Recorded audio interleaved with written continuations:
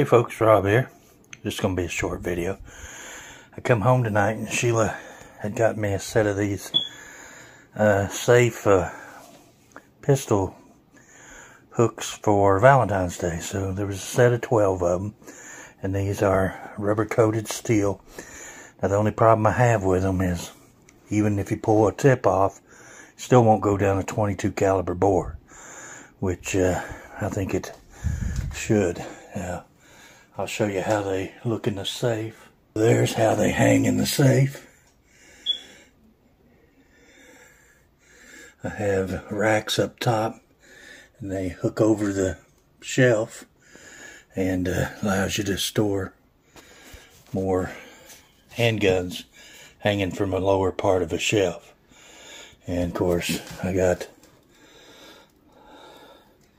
the doors pretty full, so no more room for handguns. Or not much more. I could probably squeeze a few more in there. But anyway guys, just thought I'd show you how these work. They slide over the shelf and into the bore, and your gun hangs there. Probably could line that up on the sight. Maybe, and it hangs straighter. I don't know. Main thing is to have more storage.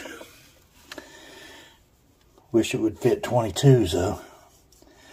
All these are 9mm, 45. There's my Rock Island 206-38. So anyway guys, just a quick little video.